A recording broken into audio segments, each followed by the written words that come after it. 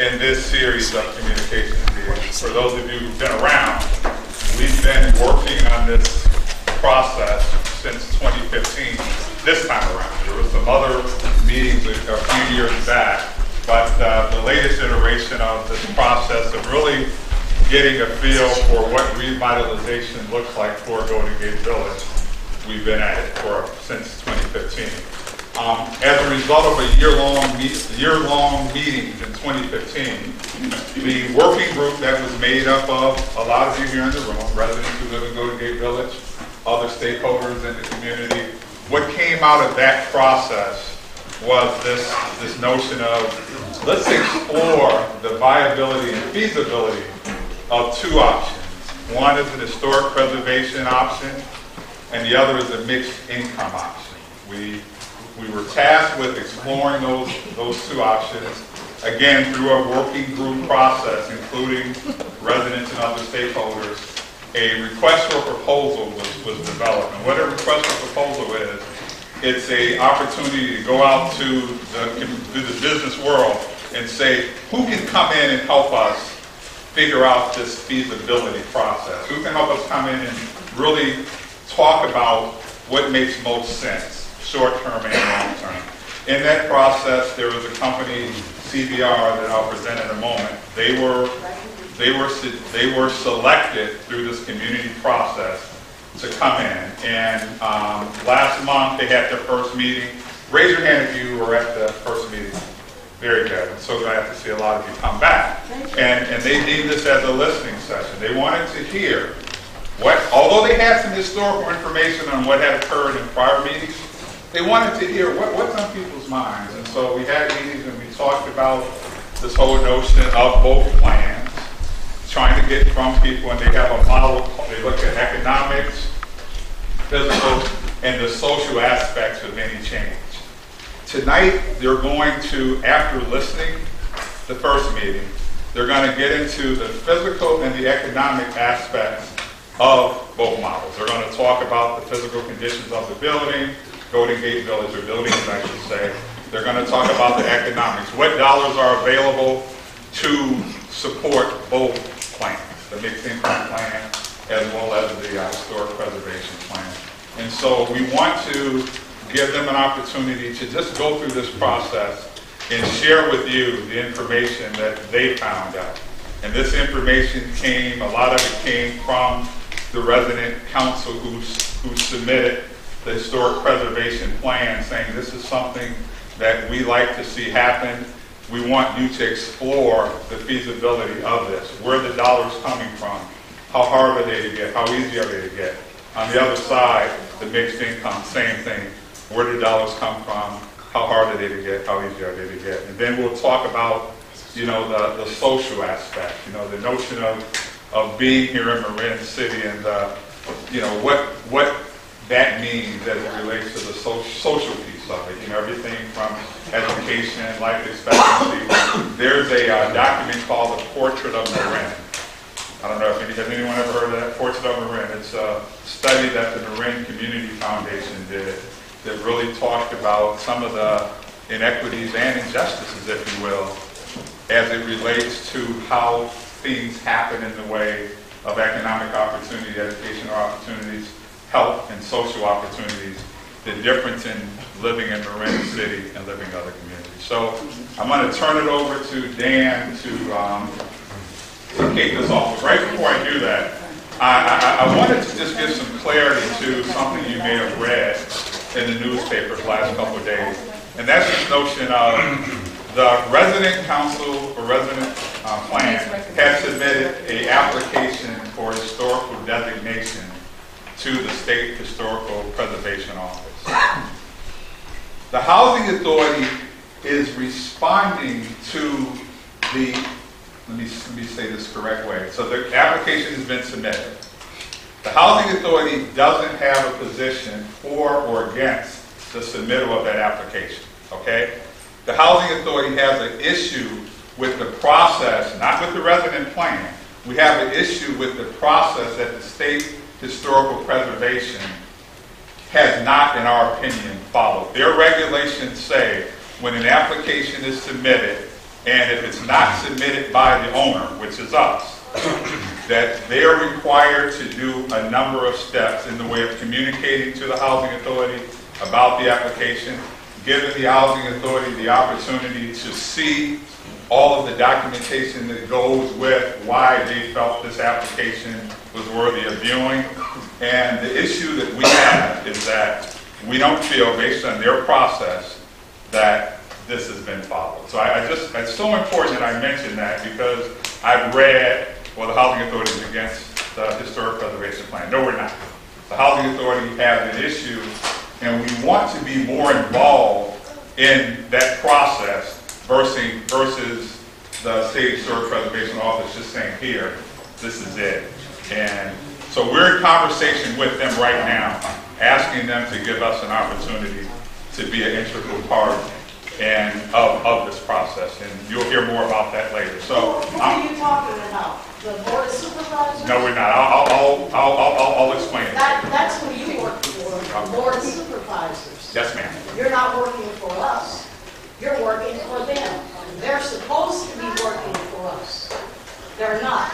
They're a bunch of racist Republicans who want this property, and we want to put moderate income housing or whatever here, so we will slowly disappear. We need to have historic preservation. We need to keep something. This was excluded from everybody in the county. We were the only ones to get this piece of property. The other people, they moved all over the county. We couldn't do it. Now they want this because it's more accessible, it's more beautiful, and it's not fair. And you coming here from Chicago, where they tore down dastardly places like Cabrini Green and Robert Taylor, that should have never been built in the first place. You got rid of that. They didn't want you in Chicago after that. So they brought you here. Oh, this Negro can do this in Chicago, he'll do it here. Nobody checked your background. God sent me to know who you were. I lived on the south side. We didn't have that problem. But you are a problem. And we had nothing to do with you coming here. If you're going to represent us, do what we want you to do. Don't do what the county wants and what these white people who you represent want.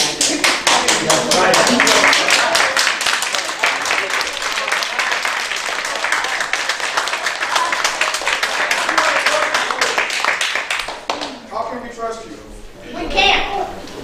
I'm just curious. I'll I'm tell grown you here. your I'm space. lived here all my life. I want to know, how can we trust you? None of those people on that board lives in Marin City. No. And when I was a kid, hold on, let me finish. As a kid, none of my white friends would come here. Their parents would tell them you'll get raped, robbed, or murdered. But now look, all the white people are on the board. So how can we trust you? You can trust me by my actions. Can we see your And my action? actions start with Your actions not done another With project. Chicago. my actions. You asked me a question. You can Starting trust with me Chicago. by my actions, not by what you read or what you heard. You can trust me by my actions. And a part of my actions we're going to show right now. We're being transparent. We're providing information. We're meeting and talking about what we're doing. So if we could, please. I got one more question. Who are the people behind you? You're gonna learn about that in 1 minute. I'm gonna introduce them to you. Very good. So why don't we have the team introduce themselves and we get through the process, guys. We have to be able to work through the notion of just talking with one another. The best we can We do want to is know leave you're working us for us and alone. not against us. All right. Well, sir, I'm sorry you feel that way. My actions in this community speak a lot different to what you may feel. And I'm determined to continue to, we can sit down and talk individually or as a group about the actions that I've demonstrated since coming here. And let me be clear, I've demonstrated those actions working with people in this room, okay? I've demonstrated those actions working with improving the conditions of the property. I've demonstrated those actions working with our school here. So there's a number of things, but I, Remembering the parking lot is not improving the community. okay, very good. So Dan, why don't we, and sir, we could have some conversation, but we need to let everyone else hear the presentation, and we hope you stay in here at all as well. So Dan, why don't you introduce the case? So, good evening. I have a little bit of a sore throat. I'm going to do my best to make that not a problem for you. Are you contagious? No. We are consultants. We're not on the board. I'm an architect. With me tonight is Tanya Dempsey. She's with CSG Advisors. They are financial analysts. Their specialty is restructuring assets of public housing communities. Because public housing communities are underfunded in our country. That's not just an issue here, that's an issue all over the country. So that's what their specialty is. Next to Tanya are Jennifer and Zach. There was CVR. CVR is the lead consultant on this team. And they'll be going over some economic analysis tonight. And with me is Kevin from my firm. Okay, so we are consultants that are hired for this. The purpose of this meeting tonight is education. We are going to be bringing new information to this process that hasn't been disseminated or discussed. The outcome is we're hoping that you will learn something about this process that you did not know before. And we'll be asking that question at the end of the meeting. No decisions are going to be made tonight. This is an information session where we're bringing you education. Okay? The way we're doing that is we're going to do a short recap of the meeting last month. And then we're going to break into 3 sections. The first section is a physical analysis. The middle section is an economic analysis. And the third section is a social analysis. That's what was advertised in the flyer, and that's what we're doing tonight. You go to the first slide. So here's our agenda.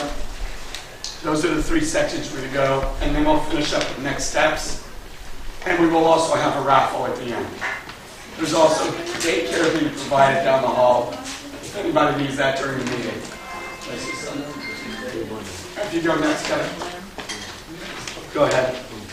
So one thing we want to make sure you understand is that our starting point, or the guiding principles of the community working group, number 1 goal is no displacement. Everything that we're doing tonight and everything that we have done since we arrived is respecting that number 1 goal. No displacement. So regardless of what you read, regardless of what you think has happened in the past, as consultants coming to this project, that's the number 1 goal. Everything we're going to show you tonight is in step with that number 1 goal. I want to make sure that that's clear.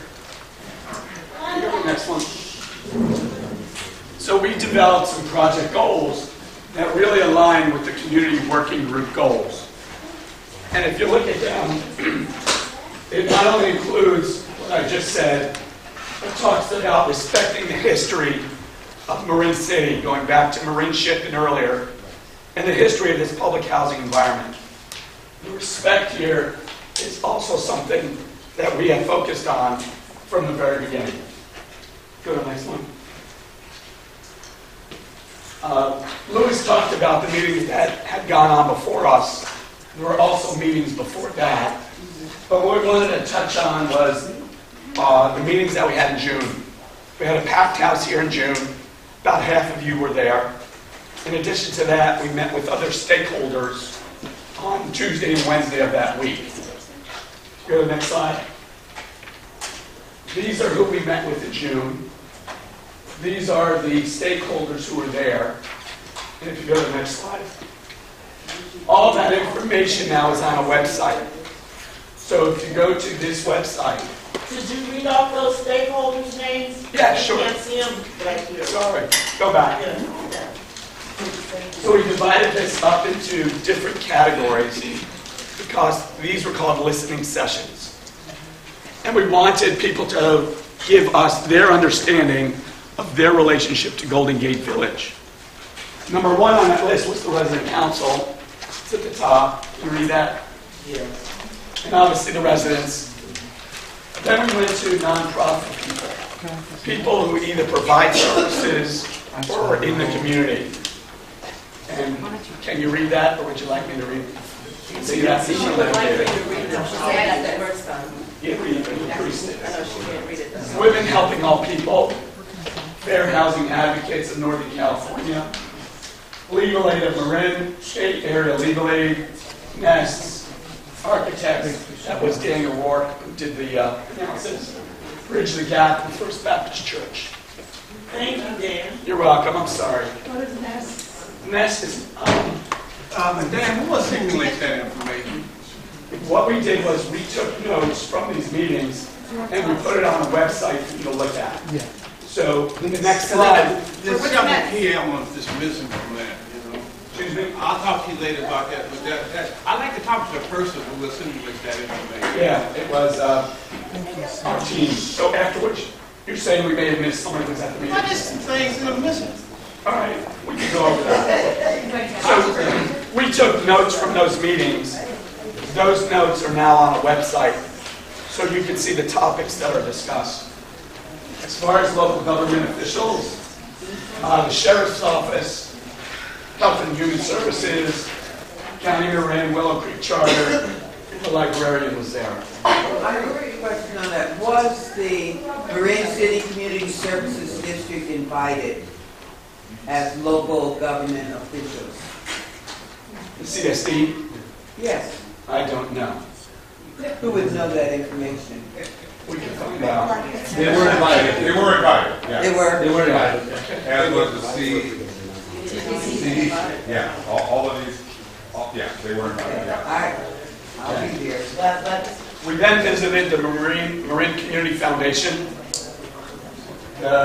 Gave a little presentation in front of the MHA Board of Commissioners. And we met with some staff people from planning just to understand zoning and situations like that. Okay. Go to the next slide. So if you'd like to see the topics that were discussed at that meeting, it's on this website. Also on this website is the video from our gentleman over here of the first meeting, as well as the slides that were presented at the June meeting. We will also be putting up these slides on the website next week or later this week. Okay? I'll wait until then. You good? Okay. Next slide. This was a process, excuse me, that we did at the June meeting. We just wanted to show this for a moment. We did this process where we asked people to complete the sentence, I wish Golden Gate Village, ... We didn't ask anybody to sign their name. We didn't say who they were affiliated with. We just wanted to get a sense of some of the diverse thoughts that were in the room. Kevin, you just...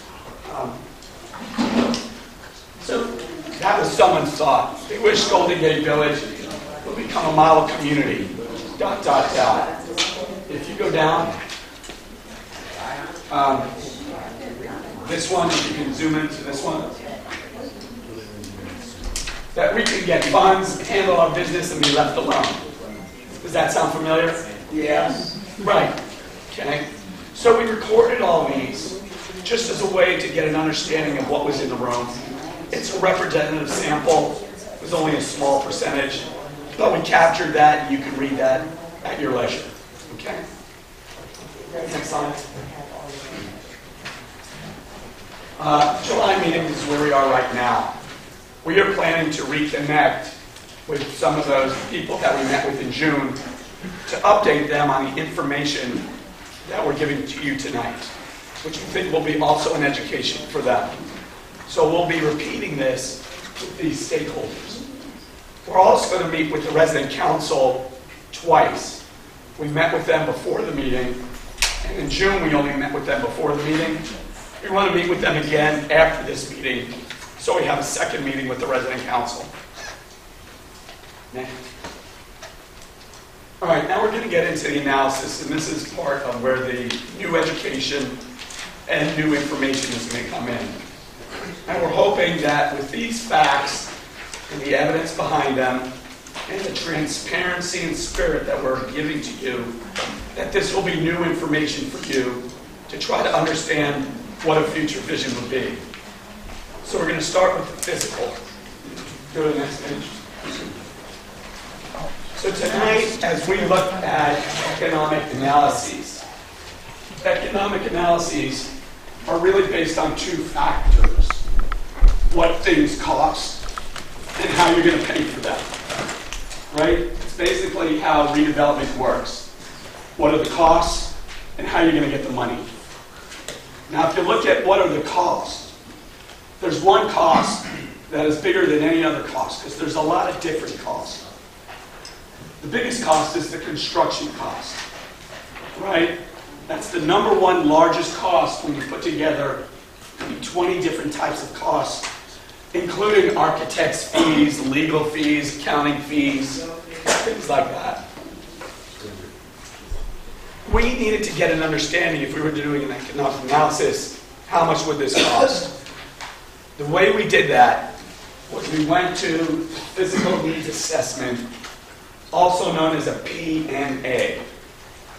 The P&A is a requirement of public housing developments to do every 5 years to take a snapshot of the condition of the facility. It has very strict guidelines. Consultants who do this are educated in the process, they're trained, and they have a series of actions that they put together for this. The last P&A done for Golden Gate Village was 2015, relatively recent. Part of that analysis looks at the life of all the components in a building and how long they're going to last. So basically, when they go and visited the units and went around the buildings, they took heed for how long the windows were going to last, how long the roofing was going to last, how long the boilers were going to last. And they put together a giant spreadsheet that actually went out 52 years. Because in their analysis, they know some things you do don't last 52 years, even if you're doing them in year one. So some of those items actually repeat. What happens when you don't do them at all? They get worse, and they get worse, and they get worse. Can I ask you? And they get more expensive because every time that you don't do something, tomorrow's cost more than today's cost. So it's already 2017. Nothing really was done. Pretty much. 2009, 2008, You go all the way back. 6, 5, 4, Keep going back. This is a problem not just with Golden Gate Village. This is a problem in our country. all houses. Public housing is severely underfunded. Can I ask you a question real quick? Yeah, if it's Do you take into consideration the maintenance and the landscape? We don't have anybody cleaning up. We've got one guy, and he spends more time at the bake shop buying alcohol than he does cleaning up. The other thing is, we don't have, the landscape is atrocious. You couldn't live in anything like that. If you had a lawn, it would be a lawn. We've got weeds. We could have poppies growing there. I mean, that wouldn't bother me. But weeds? That's disgusting. And we have a director here that rides through, and I guess he's oblivious to that. The money that they want to spend on construction could be spent on revitalization. You know, the things that need to be done. My house was flooded with this much water because a 40 or 50-year-old water pipe broke. And everybody coming down that hill at 49, I'm at the bottom, they got swamped. the site utilities on your campus are deteriorated and need to be replaced. That is in the physical needs assessment. But when we went through the physical needs assessment, We also found there are things that weren't there. The extensive landscaping, issues with site drainage, issues having to do with some of the remodeling that was done on the high-rise that needs to be redone. So one of the things that we had to do was to take the physical needs assessment and try to bring that up to speed. And we did two things with it. First thing was easy, and that is we escalated the cost from 2015 to the year in which we think this construction can happen. We had to pick a year. So we're in the middle of 2017. We picked 2020. We picked that year. So we took these costs and escalated them 3% a year to 2020. Easy calculation. The more difficult calculation was trying to update this to the concept of a deep green retrofit. The P&A replaces items that were in the building back in 1960 and maybe have been replaced once or twice with those same items. If we want to do, according to the Historic Preservation Plan, deep green renovation and historic preservation, we need to take these numbers and lift them up a little further to be accurate. It's not going to do anyone good if we keep those numbers artificially low. We would not be representing you. So we took those two escalations, but this is the most important part. When we looked at the spreadsheet and we added up all the items in the first column, which was work that had to be done right now, okay, it added up to 16 million. If you're a reader of some of the blogs around here, or talking to people, and they represented that this is a $16 million project. When we want to give you education tonight, it's much more than that. The reason being, the table continues all the way to 52 years out. And although we didn't go that far, we had to pick a stopping point. We looked at the data, we looked at when the major components are going to get replaced. We have to go 20 years out. Because 8 years from now, you have $1 million boilers that need to be replaced. So to make a long story short, when you take all of the numbers that went 20 years out and collapse that into this needs to be done now, no more putting off maintenance, no more saying it's tomorrow, but we have to do it now, the number goes from 16 million of hard construction costs to 50 million. $50 million of hard construction costs is the cost that we're bringing to you. This is new information based on this. And then that gets escalated based on some other items like engineering fees, contingency, things like that. Total cost, $63 million. So if you've seen $16 million in the news, that was correct for year one. Let's plug a hole in this, so it doesn't deteriorate further. But if you're doing this project and need to have a long-term solution, it's $63 million. But you got long-term alternatives that can be interjected and can reduce a lot of costs. For example, building what we talked about, a green manufacturing hub where you create employment. We'll get to that. Yeah, but this is raw numbers from all the way up to 63 million, and there's a barrel of stuff that's in between there. So what Ricardo's bringing up is there's money to offset that. So remember when I said there are two columns that development looks at. One is costs. The other are the sources to offset those costs. Tonight, we're going to go through all those sources. Just not right now. So we'll be there. Because we need a way to pay for this, right? If we're going to do this, we need to find the money. That's part of our presentation tonight, just not right now. Okay? But without the new construction, it would only be 16 million, right? No. So let me clear Does that that up. include the new construction? No. So let me make sure that this is clear. I appreciate the question. I really do. The $63 million is to historically rehabilitate all of the 296 existing units, no new construction. And that is based on the data that is in this document, adding up the numbers for 20 years, which we think that's supportable, and just escalating it to 2020 numbers, and then increasing that 25%, which is the number that we can work around. Remember, when we said tonight, is that we are doing analysis. We're not making decisions. These numbers are going to change. But what's happened here, there's a lot of numbers that are spinning around.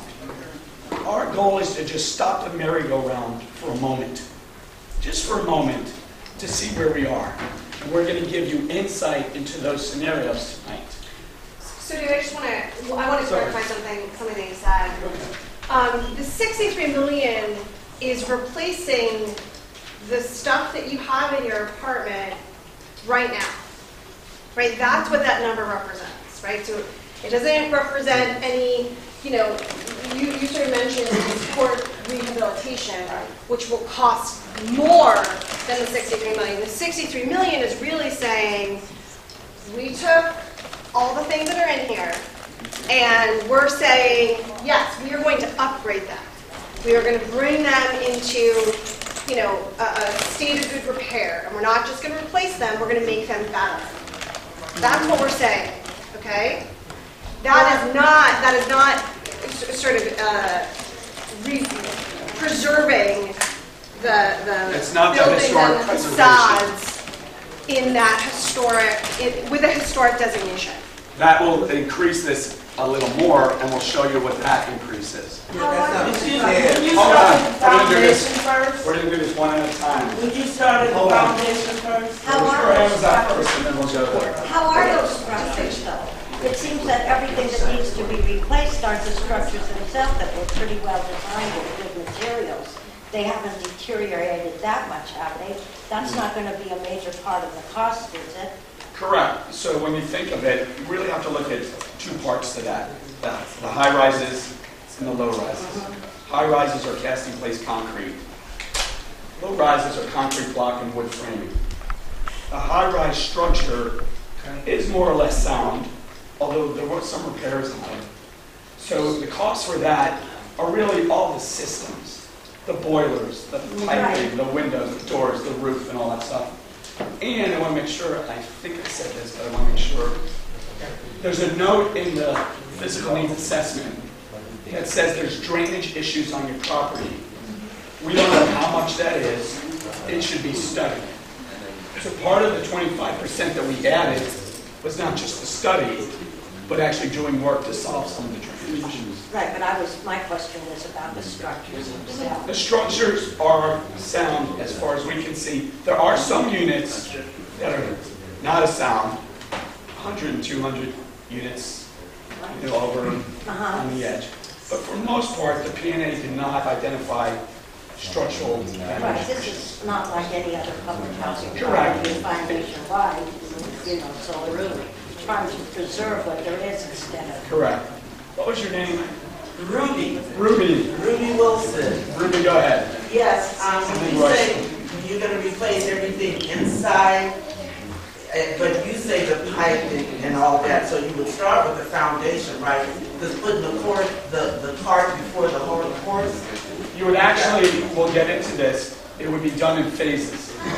You can't renovate a 300-unit, $50 million project once. It will be done in phases. When that phase is done, we'll get into that, part of the discussion tonight.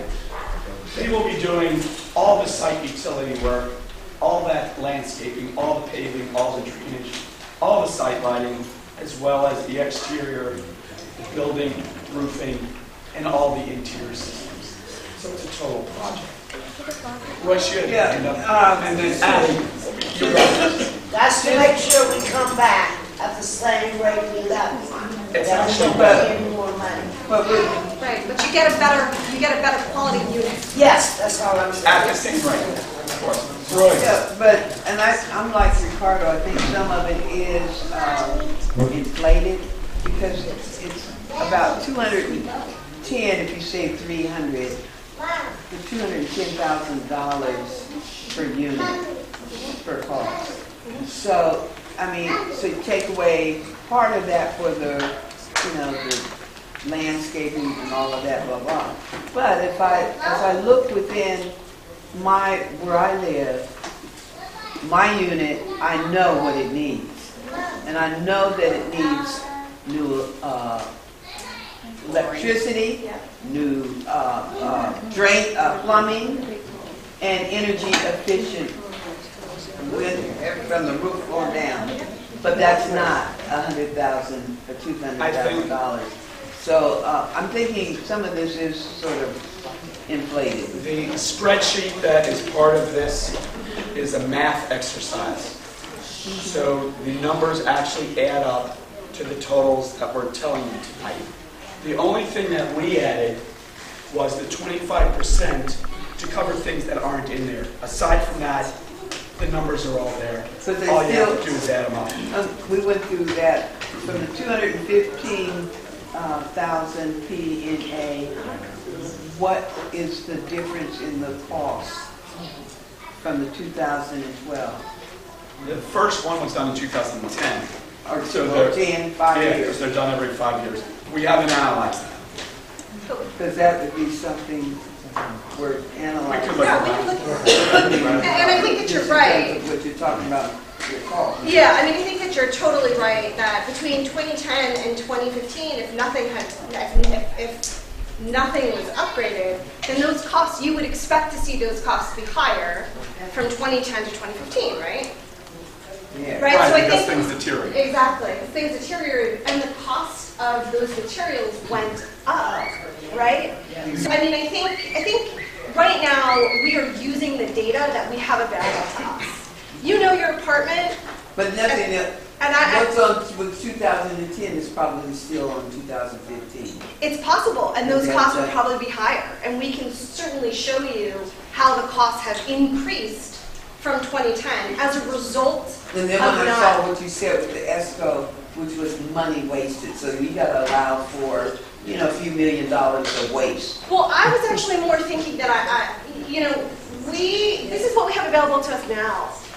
We are in the middle of testing out what's feasible.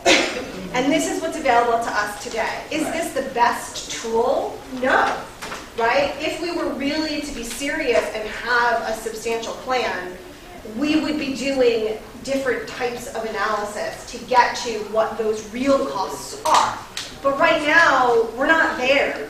Right now, we are using the data that is available to us to give you a sense of what we think is feasible right now.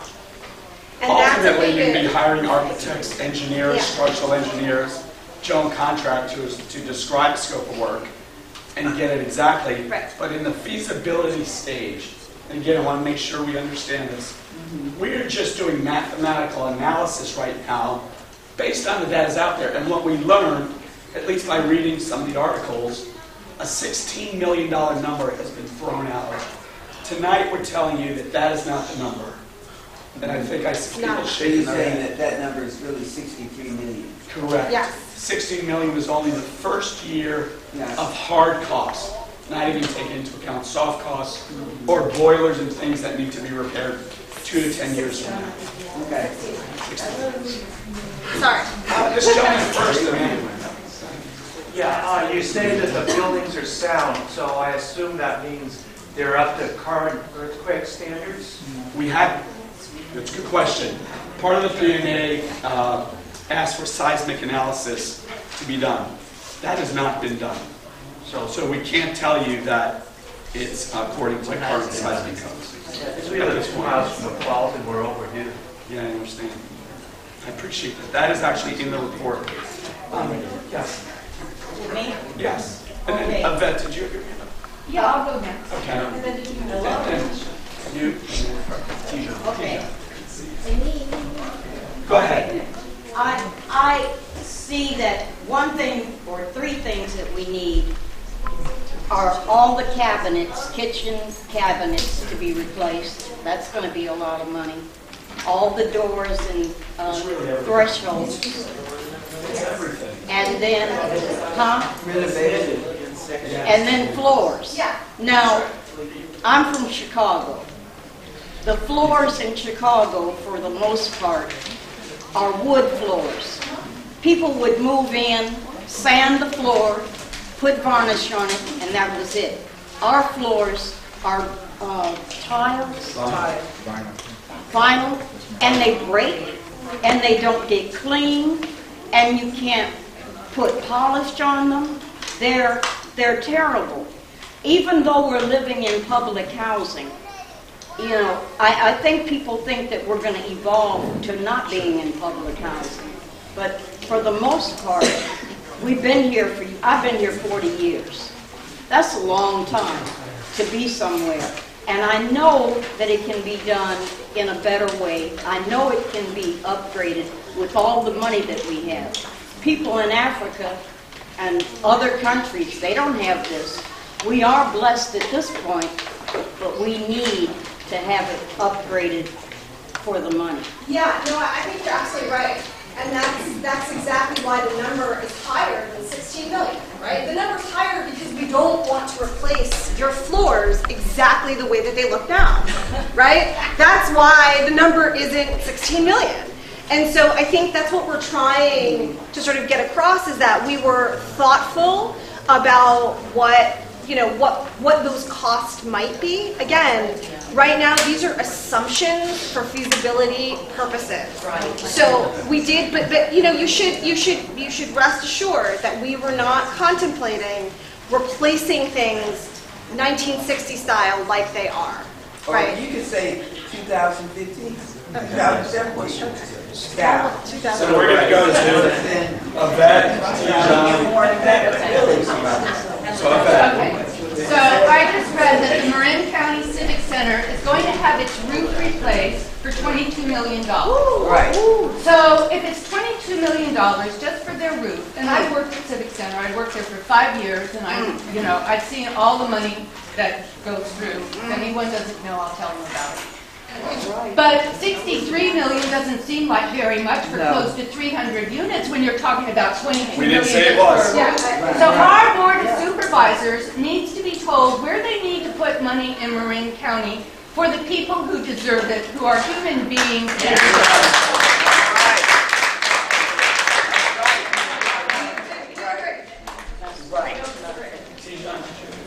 Yeah, I was just asking what has been done, because you guys keep saying it's like feasible and things. What have you done already? Well, we're getting to that. We can, actually, if you want to do it to that. No, we've been on this line. Sorry. Margaret had her hand up. So. We keep it down, Margaret, and the story. No, I think there's how about 3 other questions on this slide, and then we'll move on. I suspect one of the reasons that the big jump so much because you're using labor, and there's a whole process that is habitats for humanity, and there are many young people and middle-aged people living in Golden Gate Village who would cooperate and become a part of the community, especially in areas of landscaping. You know, I would prefer a great deal of that estimate. So I would suggest I make Category of that. All good ideas. There was a question over here. I was wondering where labor costs included in the number. Labor costs included. I'm sorry, I couldn't hear you. Were labor costs included in the numbers? Yes. The question was labor cost included in the numbers? The answer is yes. Rita, then Ricardo. Are you going to address the issue of what happens if a historic landmark is Yes, we designated? are. It's a few more slides. Because we know, especially with the Civic Center as a historic landmark, there's only certain things that can happen.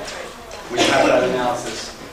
My name is Michelle. I just got one quick question. Regardless of whatever it is that you guys decide to do with this property, my question is, just from over time, other housing developments being revitalized or remodeled or tore down and completely rebuilt, how many of us in this room that actually live here are going to be able to stay here? The number one goal on the very first slide. Remember what I said? Right, but No displacement. I'm sorry, but this is the reason of my question. The second point is the fact of being mixed income. For working families like myself, Marin County is extremely hot. Like below market rate is $3,300 for a 2-bedroom. So what happens to the safety and the security of where I have built a home in this community? If, in fact, we tear down and we have to go somewhere else until it's complete, will we all guarantee have 100% our units? I raised my child here, and that is important to me. I would like to know, regardless of whatever it is that you guys have decided to do, and me speaking from coming from somewhere else where property was way worse and the neighborhood was completely horrible. I want to know what happens to us. What happens to the mothers and the children like we have here? Are we going to be able to still call this our community, or will it be completely revamped like the shopping center? The answer to your question is flea market. The answer to your question is yes. That's all I need to know. At the same rent. At the same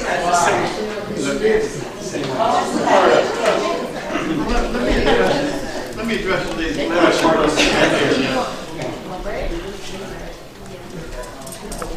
You know, one thing that's been burning in my mind, and I think it should be burning in everybody else's mind, is like, who's going to own this property? You know, we're making a $23 million investment. That means banks going to own it. That means funding institutions are going to own it, and all of them have demands, and all of them have conditions. I was sitting over there when we had the same players come to the table and literally take the land from Marin City. They broke land leases. They did everything that they could do legally to turn the properties over, you know, to their special corporate interests. And as a result, this community is losing millions and millions of dollars of revenue that every kid in this community should have a scholarship waiting for them. Every person shouldn't have to worry about houses or owning their own units. And if you get to the place where you stop thinking about ownership or who's going to own that land, you're defeating the integrity of a community. And the community should be about its worth, its equity, what it builds up, its ownership, and whatnot. You can't promise them that $63 million investment is not going to yield, you know, some level of ownership managed by people within the community. Waste my time. I think we're going to move on to the next slide. Okay, we're going to now switch to the economic portion. We're actually going to show you the financing scenarios. And the way that we're going to do this, did you have a question? Very quick. I'm sorry. If you can please at some point provide a plat map or survey of the 33 acres where these buildings are. We have that, yes. Is that there? It will be, yes. Great. Thank you. You're welcome. Go to the next slide. So, our goal, and again tonight, there's no decisions being made. It's about education. We were hired to look at both options and to come up with different scenarios for each of the options. So we're going to go through historic preservation first. We're going to show you 4 different financing options. Tanya's going to go over how we're going to do that. During that time, she's going to take a moment to try to educate all of us as to some of the phrases and some of the terminology that's used in development financing. We're going to try to do that so this will make a little more understanding to all of us. Go to the next slide. I'm going to leave this up to you. Okay, so we talked through the 63 million, and I know that a lot of you have questions about what makes up that 63 million. We're going to walk through some of these costs, okay? First, it's construction. So we talked about that, right? That does include labor to install and to do all of that. I know that you had a question. I wasn't sure if we addressed it. The next cost is demolition, because we did look at a scenario where there were some buildings that would be demolished. The next is land and It's not going to building. be demolished if it's historic preservation. There are, giving you we 4 ran a options. lot of scenarios, right? We ran a lot of So you said scenarios. we were at 4 for historic preservation. Right. So if it's historic preservation. Then there's 0. All right, Then then, that so- costs to 0. We're just going over the terms for the rest of the presentation, which also includes scenario 2, which we looked at. We'll say scenario 2, but you're talking about. Yeah, we're talking right now just about scenario 1. Okay. Land and building acquisition. That is the value of the land that's here and the buildings. And that number is based on cash flow. Okay? On what? Cash, on how much money the property generates. Okay? Now, I estimated 50,000 per unit, which is about $13 million, $13.4 million, no, for the total, which could be, again, you would get an appraisal to actually refine that number. That number is a placeholder, okay? Contingency. So because we are at a very early phase in our feasibility and planning, we have contingency built into the budget. So you were mentioning earlier that you think it's a little inflated, right? It is, because there's some contingency in there, because I don't know what I don't know, right? So I'm building in a little fraction in case there's something that we discover going forward. Does that make sense? Yes. Yeah, can you go back to land and building? Acquisition? Yeah. What does that mean? Acquiring the land. Well, he asked who was acquiring the land and building. Right. Right? Land and building acquisition, the way that we have modeled it, is both a use and a source. Right? As it relates to, you're doing historic preservation now. If you were doing historic preservation, hold on, if you're doing historic preservation and you were using tax credits, okay, and that's, I was going to get to that. I'm talking about demolition costs, land and building acquisition. Yeah, land and building acquisition would be, I would use that actually as part of historic preservation. And the reason I would do that is because in order to utilize the tax credits, there's an opportunity for investors and developers to partner with the housing authority to preserve all of this. And in order to do that, you would use a source and a use, and that would actually generate more money for you. So that's why it's in here. It's both a source and a use. How? Right. How's the source and how's the use? I know. Right. Yes. I still don't get it.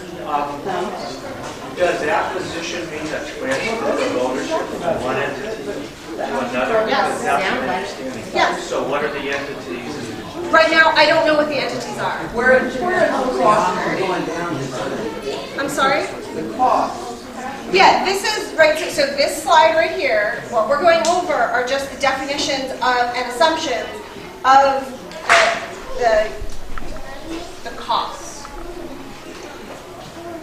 It's still confusing to some that some of these things like demolition and stuff, we were doing a segment on historic preservation. Right. And it seems that people aren't understanding why some of these categories are being included in the cost for historic preservation. Right. Such as demolition, et cetera. Land and building acquisition. Yeah, land and building acquisition. That would be, yeah, those are strong words for historic preservation. It doesn't seem like that is part of historic Those preservation. demolition, cutting on the inside of a unit if need be, is that part of demolition or is that taking down a wall?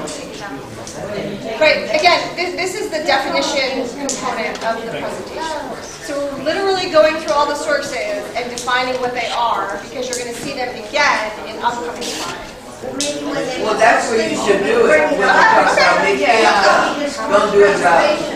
Okay, do you want to talk about the sources? Yes, All how is right. it a source and a use? wanted to know. And the cost for that, How is it a source and a use? You didn't answer that question. I'm going to go to it. Okay, so here, all right, so here you see a seller note. Right? Right here, MHA seller note. That is basically the value of the land and building acquisition put back forth into the project as the source. I got one question. How much is the land worth? What is the estimate that we're using? Not an estimate. How much is it worth? I don't know. That's why I asked. What was that? I don't know. Again, this is part of the feasibility. Right now, what we're doing is we're trying to educate on You're not educating us because y'all don't have facts. You're just telling us possibilities. We want to know. We want to know what's really going on with our community. But we're not there yet. Why are you not there yet? You're coming to our community telling us you want to break this down, but you're not there yet? That doesn't make sense. Guys, that's what they were paid to do, is just give us possibilities. That's really all they're here to do. They're Housing. They're not Well, yeah, that's a issue. But see, they're here for a presentation. They will get more specifics once it's decided which direction the community wants to go. But I did have a question about historic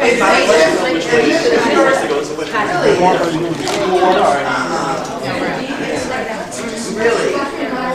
But you know what? Sorry. Is that I don't know, because we ran it specifically for your requirements. Yes, from a nationwide perspective, these are. Yeah, these are concepts. Exactly. Excuse me. Just to get us to understand. I got a question. You guys are gonna sell the property, right? If you don't know what it's worth, it's like having a car and you sell it, but you don't know what it's worth. What's the estimate? They're 2.4 million. Say something, please.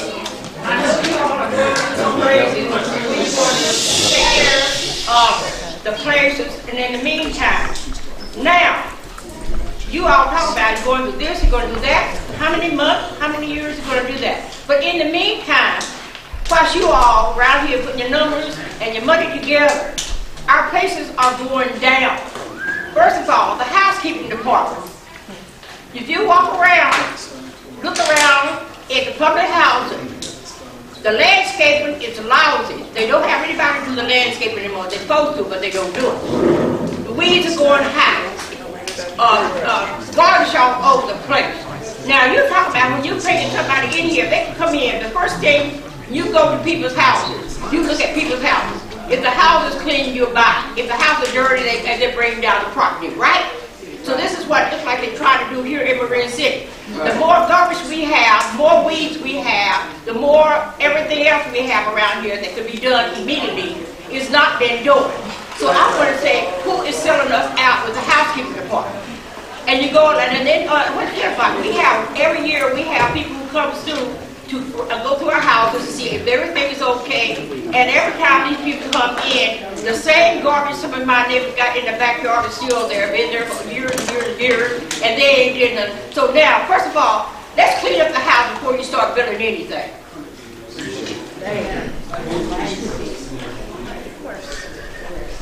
Go to the next one. Go to the next one. Go to scenario one. We'll come back.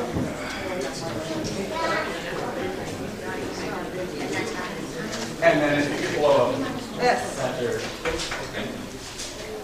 So here's your 63 million. I know you wanted to see numbers, so we're just flashing forward to the numbers. Here's 63 million. You have, yes. Yes. So when you go back to the first slide, yes. Can we look at that, the MHA sellers note? Yes. Can we look at the first slide? Sure.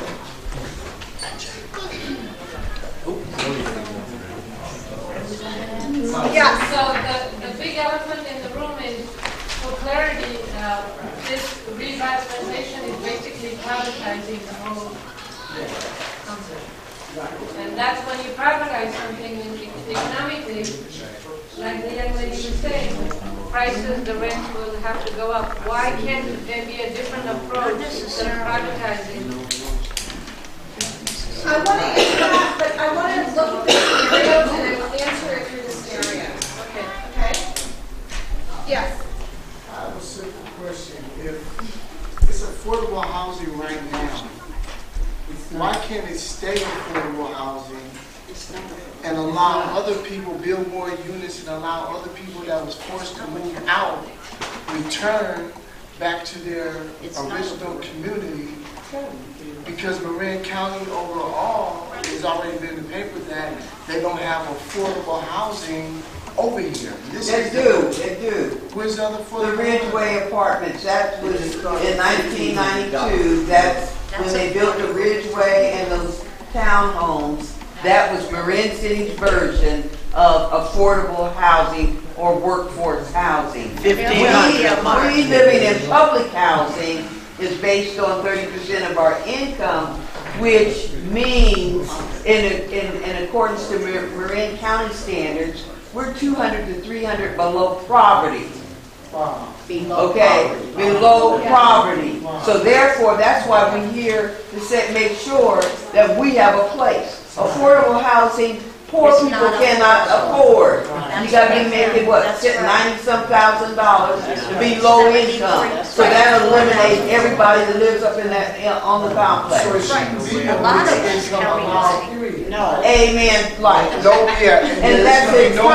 unless it is coming from within.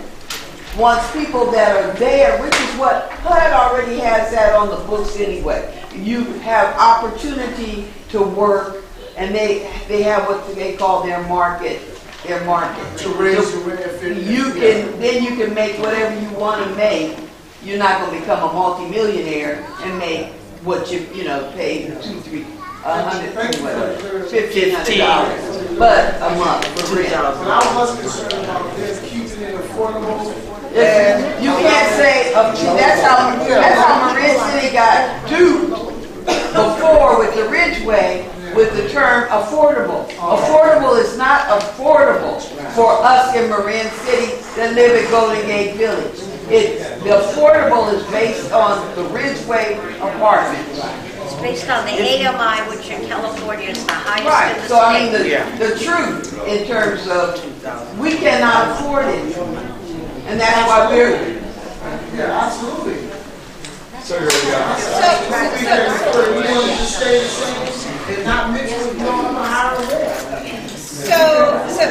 right now, we said the cost was $63 million. Marin HUD only gives the property about $300,000 annually. That's for capital, that's not operating. No, that's right. That's for capital. And this is a capital need to a capital source, right? If it was managed properly, you could use part of your operational dollars to go within that $300,000. Yes. So we're showing a $63 million cost, $300,000 for their sources, which still equals a $63 million gap. Okay? And a gap is that there's not enough sources to meet the construction needs. Okay? Now, the next scenario here, right? This scenario assumes a couple of things, okay? So you were talking about keeping your rent the same, right? And making it affordable for you and maintaining that level of affordability. Right now, the way that public housing is set up, you have a public housing voucher, a public housing subsidy, and that subsidy does not allow you to raise any money to help you address this need, okay? So you can't do it according to HUD rules, okay? If you transition that particular subsidy to a rental assistance demonstration program, a rental assistance, we call it RAS. But that can expire and you might not get it renewed. I know that from a personal reason and a different program. From a national perspective, HUD is trying to promote this particular program to transition from public housing to Mixed income.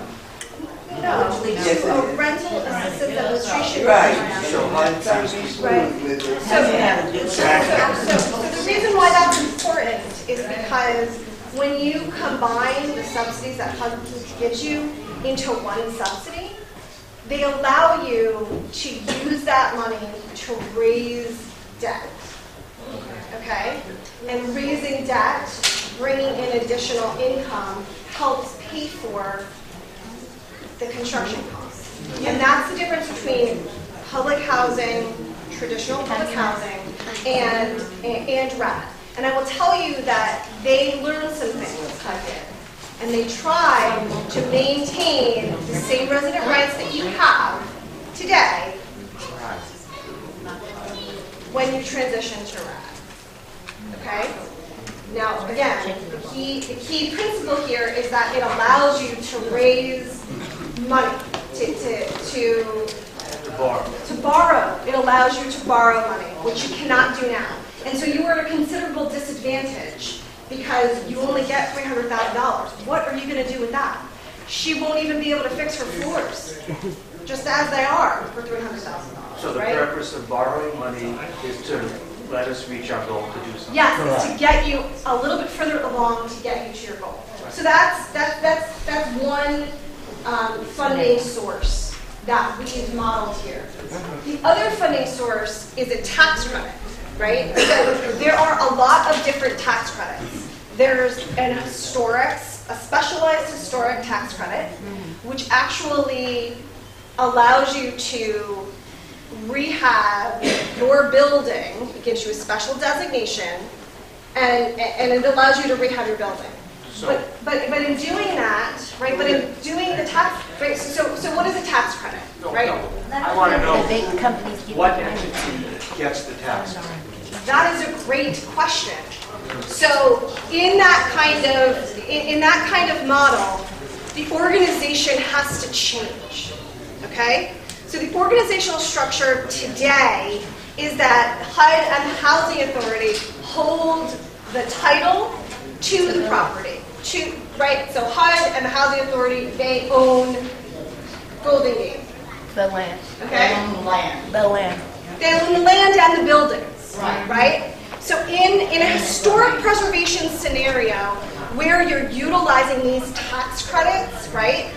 In order to do that, you need someone to buy the credit. And that person who's buying the credit takes ownership of the property in a new entity that is between the investor and the housing authority. And in that scenario, the housing authority, right, still, in order to even engage in that kind of partnership, the housing authority can say what type of investor it wants to be in business with and what those terms are and how those terms impact your lives. For instance, very low income in perpetuity or whatever. So RAD, I'm so happy that you said that. I had to let it triggered out. me. So the RAD contract is different from other contracts because it automatically renews. So there is a clause in the RAD contract that basically says that you as the owner, right, are going to be offered and you must accept the contract in perpetuity. That maintains the affordability of this property for as long as the HAP contract is in place. So does the community land trust. And I could swore that when we talk about preservation, that one of the options was to create a community land trust that's owned by the people there, and there's a whole different funding pipeline that goes along with that. Are we not talking about it, or is that off the table, or should we not think about that? But it gives equity back to the community, and it gives equity back to that neighborhood. It's not off the table. In fact, it's a requirement of our services to study that. If there's 250 land trusts around the nation, and they're growing every day, and they don't go through nearly the type of problems that we have, but it's hard work. It's hard work in maintaining and getting going, but it does provide that type of investment for people to own their own units and characterize neighborhoods the way they want. They can have community gardens, like I said. They can have manufacturing hubs. They can do all these type of things, but the basic premise is the land is owned by them. Understood. And we are hired to study that part of. But why Is that one of the scenarios? Yeah, why is It's it not part not? of. Because that's the same question. It's not part of tonight's presentation. It never is. I mean, No.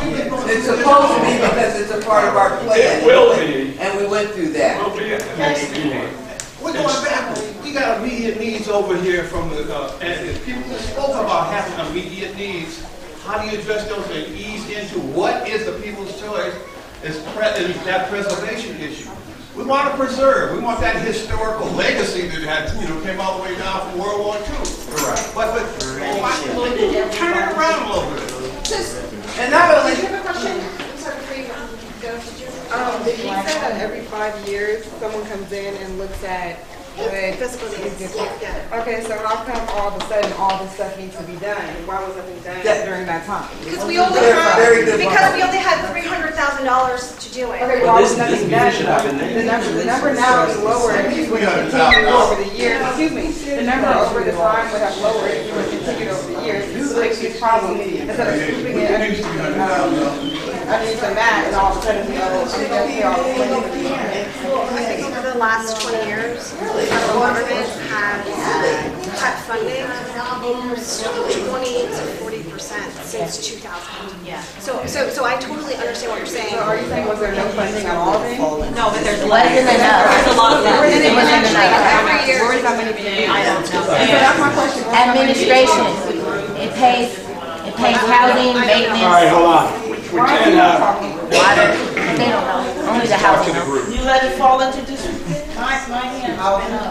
Okay, I'm sorry. Yeah, I just want to say, we jumped up from the 16 to the $63 million to complete everything. Yeah. Okay, why don't we backtrack and do the $16 million as we're continuing working to the next phase, the next phase, and the next phase? Because you're still talking about phasing. Yeah. So did you put that as part of the phasing, doing the first 16 million, then the next whatever million, then the next whatever, and that within maybe a 5-year period, you will have completed the whole $63 million. That should be the way that you look at it. Because that should be the way to look at it. You cannot start this project without understanding the end game. No, we understand that, but I'm saying in terms of phasing, your word. Phasing. Phase the first $16 million. Oh, you can't do that. Right, because the $16 million is spread over all 300 units.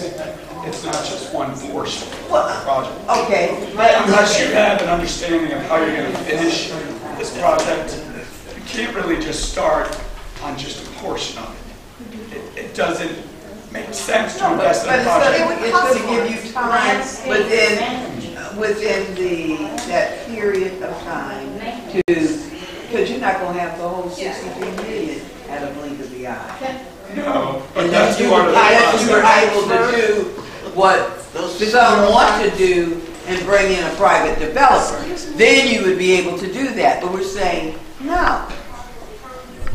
We want things done now as it relates to the way that the property is now. So perhaps you need to go back to the P&A and look at what needs to be done now. With the $16 million.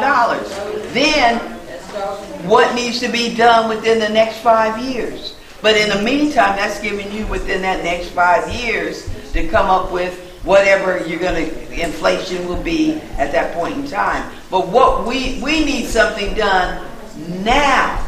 I mean, the housing authority, their contracts suck to no end.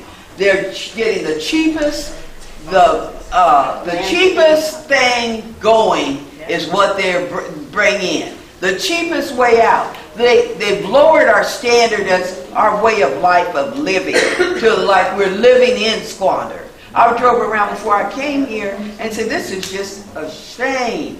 Just really a shame. But then all I could hear, Louis, well, we'll do better. Because people want We'll do better, you know. And so that 16 million, you need to look at what can that 16 million off the P&A, what can it get us now? Really, because after looking at this, no, what we need, I'm like Gracie. You talking about 20 years from now, I won't be here, so Hello. now, $16 million, what is it saying on the P&A for us now? Can I just address that for just a second? So I will play it out. Let's say for 16 million, some of that work is interior, so it's your kitchen cabinets, your floors, it's all of that. Let's just assume that. In 2 years from now, we're going to need to replace all of the plumbing, which means all of the work that you put in. You're doing your priorities wrong. Right? You need to do the infrastructure first, the plumbing, the electrical, and then that way, so that we're at least living in decent standard units. And that's not going to make. But if that, at least we can see something with that 16 million. If we have new plumbing where our houses aren't flooding, where crap is not coming out of the kitchen sink. So if we can get that done now. Can I interject?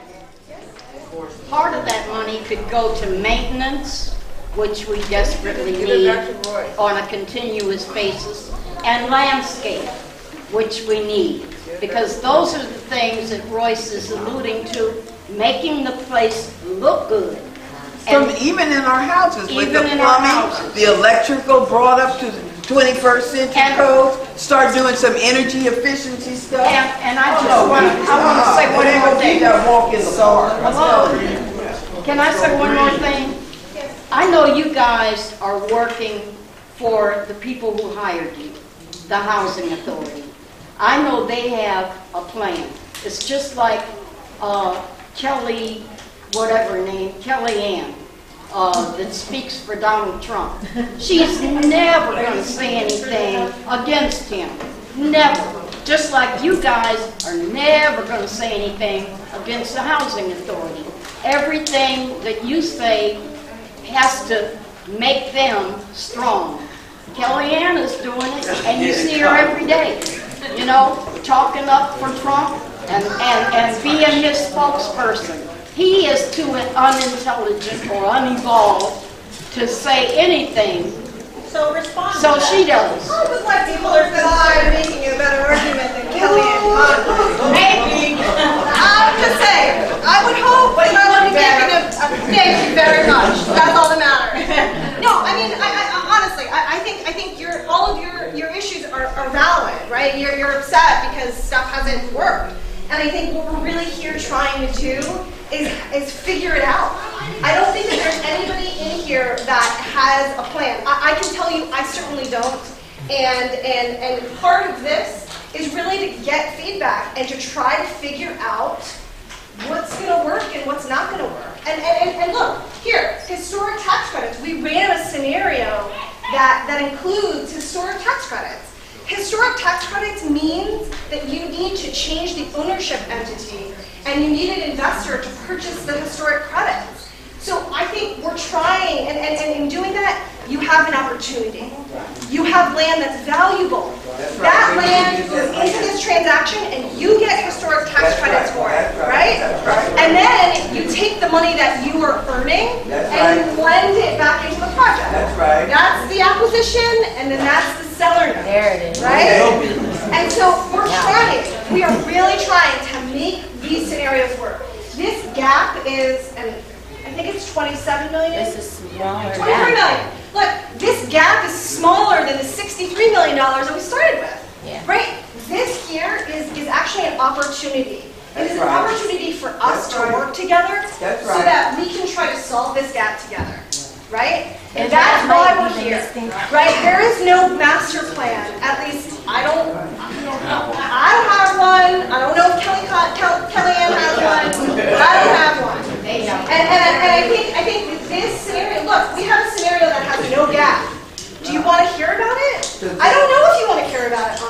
Because this is a crazy idea. And I don't know if you guys want to hear what the crazy idea is. So, you know. You might as well. Yeah, we want to make sure. Yep.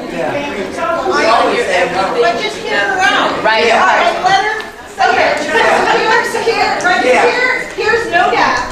And this is a project-based voucher scenario. Okay? Why? You mentioned something very telling earlier. You said it is, $3,300 to rent an apartment, and we only pay $300. So how can we compete? You can't. You can't without additional subsidy. That's right. And this scenario says, okay, so if everybody gets that subsidy, right, which means your rent doesn't change, but the rent that we get to rebuild the building, that changes. And guess what happens? There's no gap. Zero gap. Right? $63 million worth of work that you want done gets done in 4 phases using a project-based voucher. Now, what are the pitfalls? Right? Because you're actually coming out of public housing and changing your subsidy. That's what happens when you have a project-based voucher scenario. We change over the Okay? And then you don't have opportunities for home ownership. And well, I don't know necessarily that that's true. I don't know enough about that program to tell you that that's appropriate or not. But what I'm saying to you is that there is an opportunity to get to 63 million. And look, that still has an acquisition. It still has a tax credit investor, right? But it does give you, at least it gives you a hope. But does it protect our rent levels so they don't increase? Well, so on that program, on that particular program, you still pay 30% of your adjusted income in rent. Okay, so it'd be the same. Yes. Okay. But however, there are different rules. There are different rules for that program that aren't as advantageous as, say, a rental assistance demonstration, like a RAD unit. The RAD subsidy protects you more than this scenario, but it also doesn't give us enough money. And what's right? So those are the kinds of trade-offs that we're investigating. We're really, right, I want to say, I don't think that this is contentious. I think we're on the same team. And I think we're trying to figure out how to get all of the work that you're trying to do done. And that's part of our feasibility. And so, I think you want to go to the next. You guys are with me? Seems like you guys are with me. In terms of the last year scenario 4? Yeah. Why is there a $9 million? 96. I can't. 9 million. Wait, here? 96 million. And then the other one's 100. Yeah. So what is that? This. Where did this? I mean, why did it? Why is it higher? Yeah. Why So is the it? historic tax credit scenario increases the cost because of exactly what you said earlier. You said that when you have the historic designation, you have to follow different rules, and that costs more, right? And again, so you have a gap right here, but this gap is a lot lower than this gap over here, right? Yeah. And so, all right. Cost is different to maintain the historic asset. Different programs. Exactly, they're different programs. So this one is a RAD, and it has an ownership partner, investor here that utilizes 4% tax credits. So there's some costs associated with actually doing that kind of transaction, such as setting up an organizational partnership. And you have extra legal fees to try to figure out what kind of rules we're imposing and which ones we're not. But this is the historic tax There. That's 20%. So it's in here. It's in the sources. That you have say, you have RAD, you have 4% low income tax credit. Yeah, so we layer the historic tax credits and the 4% on top of each other to get you more money. Yeah, so actually what happens is your cost went up. So the credits that you're using for that program actually get minused out of the 4% tax credit. There's a little bit of a differential there, but I think it is definitely additive. At this point, we're going to talk about phasing for a moment. Okay? After we talk about phasing, these guys are going to come up and talk about some of the sources that would fill the gap. So what happens with the historic preservation model is if it's between $60 and $100 million to do, it has to be broken up into phases. Typically 4 phases for a project this size. If you take 300 units and divide that into 4 phases, that's 75 units being renovated or rehabilitated at once. That means 75, 75, 75, 75. One of the challenges that we face is where do those families go during the 6 months or so of construction. This type of work is not work that can be done between 9 o'clock and 3 o'clock in your apartment. When you're talking about investing $20 million or so in each phase, that part of the site is shut down from a safety standpoint, from a site development standpoint, site utilities. We have a responsibility to try to find an answer to that, but it's not easy. If you think about Marin City, and if you think about Marin County, we have to find a place for 75 people 4 times over a 2-year period. That is a real challenge. It's also a challenge to find a place for 296 or more people if it's all, at once. Yeah, we can't do it. We really can't do it at once. It's a challenge. So we want to make sure that you understand that even though there are some financial scenarios that look positive here, we still have the aspect of relocation. Now, when we talk about no displacement, if you renovate this property, people will have to go somewhere while that property is being redeveloped. Now, we don't have to call that displacement. Temporarily, they're going to have to leave this site. That means families, children in those families, would have to go to new school districts. Other working people go to areas that they can find this. But to identify those 300 places over a period of 2 years is a real hurdle.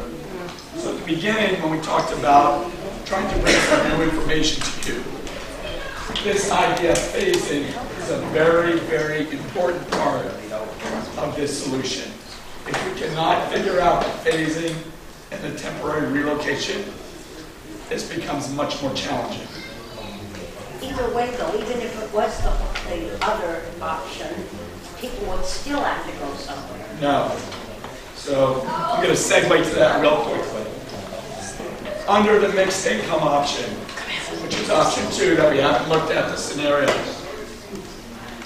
if you use the numbers that we were going to show you, so I'm skipping ahead here, but I want to answer your question. We would be building some new units because if we have no displacement, we're required to have 296 public housing units, no matter what we do. To have mixed income, we need to build something new. In the mixed income option, if we were to build a building for 110 units, I'm just picking that number, and I'll show you why I picked that number in a moment. You can actually build that first, and that building would become the temporary relocation for the rehabilitation of the rest of the property. Because a building that's 110 units doesn't take up the whole property. It takes up a piece. Now that takes away some of your open space. So every one of these has a connection. And one of the things we're trying to do tonight is show you all these dots so you can begin to connect them. But if the mixed income scenario has temporary relocation figured into the project, it means nobody has to leave Golden Gate Village during the construction period, unless you choose to. You would move into this new building. Some people might choose to stay there. Others would then move back to their apartment at the same rent that would be entirely refurbished. So there's a big difference between option 1 and option 2 in regard to relocation. We're not saying option 1 cannot happen. We're saying it's more challenging because we have to find 300 spaces somewhere in this community. Right now, that's very hard to find. But you already did that. Go ahead. Building in the Ridgeway apartment, you already built. So what I want to do right now, if you don't mind, we're going to move to another.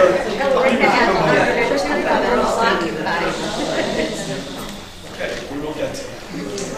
There's a part of our presentation that we really want to get to, and that is an analysis of the sources that we research to fund these gaps. We need to do that tonight. So I'm going to ask Ken and Zach to come out to go through those sources, and then we'll go over those two questions. You are going to go through the museum? We are. We're just trying to get there. Okay. So you've heard about a lot. You've heard about the scenarios. You've heard about the gap. And what we've done is we've taken the 9 sources that were provided to us by the Redevelopment Council, and we did the research on it. And I know that someone mentioned that we were one-sided, but this is part of our working relationship together. So the option 1, we went through the 9 sources that were provided, and we're going to talk about those now. I think, just if I could add on, I think what we did here is we didn't run pro formas on these. I think we're still in the preliminary process. I think the main thing we wanted to look here at was just a high-level view. So we wanted to see if we were competitive for these funding sources, and if we were at a base level eligible for them. So that's the purpose of this review, and I think as we further refine our analysis and come back to you at our next meeting, I think we can have a clearer sense of how these sources could play out in option 1 or even in option 2. So let's talk about what they are. The first one is Federal Historic Preservation Tax Incentive Program, also known as historic tax credits. And we've heard about that a lot tonight. We know that historic tax credits are used to renovate an historic building. We know that. We know that historic tax credit will need to have an investor and ownership change. We know that, okay?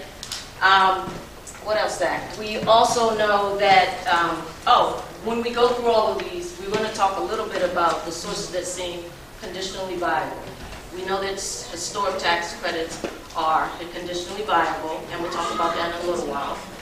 I think I would just add that just the nature of the credits and the requirements of them, what we noticed when we were doing our research and just based on our experience is they actually increase the cost of the renovation. That's right. right. So there are certain requirements because of the historic designation that would increase those costs. I think the reason Jennifer used the term conditionally viable is because we want to make sure everyone understands that with a historic credit, you do have to change the ownership entity and you are bringing in an investor.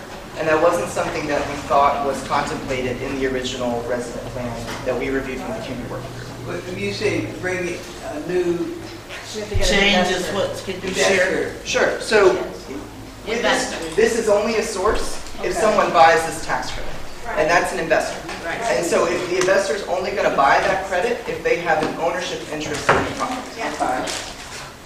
So, and I don't think, what we're trying to do here is we're trying to go through these and say this is based on our experience and our research. And we're not here to tell you this is wrong, this is right. We're just showing you what we found and just offering some considerations that can be used to further refine the rest of the thing. Anything else? Okay, the next one. Go ahead, Zach. So this is an interesting one. It's actually specific to the state of California. This is one that Boyce and Reese will share with us also. They offer competitive grant and affordable housing loans for compact, green, transit-oriented affordable housing development. What we noticed about this one is that it really emphasizes the incorporation of green infrastructure improvements. They tend to like, based on the awards that we've seen made for this, and just some of the criteria for award, they like projects that are a part of an overall comprehensive community plan. So they like for you to be working with stakeholders in your community, so your transit agencies, other government entities, to create something that's broader than just the affordable housing development itself. So one thing that we thought when we were looking at this source was that it would also, if it's a loan, would also require a change of ownership entity, because you cannot currently put debt on public housing units. You can't do it. HUD regulation, federal regulation, Congress won't allow it. But if you did transfer that ownership entity and you I changed... got a question. If I look that up, will I find it? And where can I find that? Sure. So we can actually share some information on the website with you that relates to that point. I want to find it not just on your website. I want to find it somewhere else. Sure. So I think Tanya could even speak to that. Some as our financial consultant. That ACC, there's regulations out there, and I don't know the exact 24 CFR code regulations number, but we can point to that, and I can provide it to you maybe even after the presentation if we can find it. So I think another thing to note here is that... Isn't there some sort of way, though, in terms of you saying changing ownership, that the ownership could be transferred to the resident council as a nonprofit and hook that up, and it's a way to work it? So the platform of the housing would have to change. It could not be public housing. But there is, you're right, and we want to further explore that. I think we're not prepared to explore that to the extent that we feel comfortable doing tonight. But I think that we do want to look at that further. So one thing I will say is, across the country, we haven't seen too many options where it's worked, but we want to work with you to find one that could potentially work. And I think you're talking also about a nonprofit source, and we do have that. So yes, ma'am. So you're saying a change in ownership. That means both HUD and the Marin Housing Authority would be giving up ownership, and it would be transferring to... Not necessarily. So they would give up sole ownership. They would still have an ownership interest, but that ownership interest would be reduced. They could still maintain control depending on how it was structured. But currently, we can't have debt on a property that's public housing. I think you should look at it as a partnership. Right. With We don't know yet, but is there a case? There's a case that we sent to Daniel of the townhomes on Capitol Hill in Washington D.C., where there was their resident group. It was intricate financing, but the bottom line, they were able to. HUD gave them like, what, a 99-year lease or something to that effect. And then where they were having limited equity, like co-ops. And it was all based on their income. That's mixed income, right? Huh? Mixed income. Well, based on...